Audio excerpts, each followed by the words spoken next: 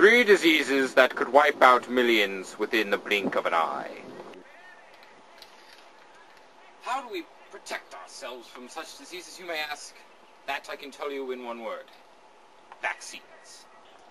Probably one of the most famous cases of vaccines throughout medical history is the great polio vaccine of the mid-1950s.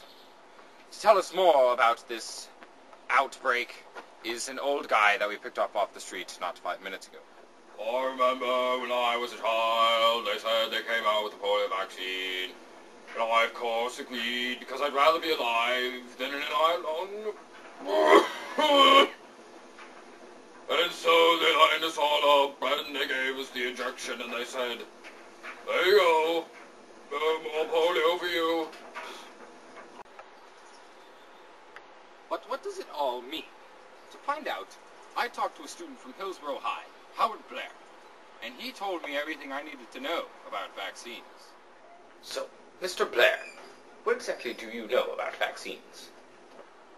Well, first the world was too hot for a thing to live on it. Then it cooled down a touch, and then some cells and things started to grow. We are talking about vaccines, aren't we? Oh yeah. Well, a vaccine is when you take a dead virus and you inject it into somebody so that when they get infected with a real virus, their immune system knows how to kill it.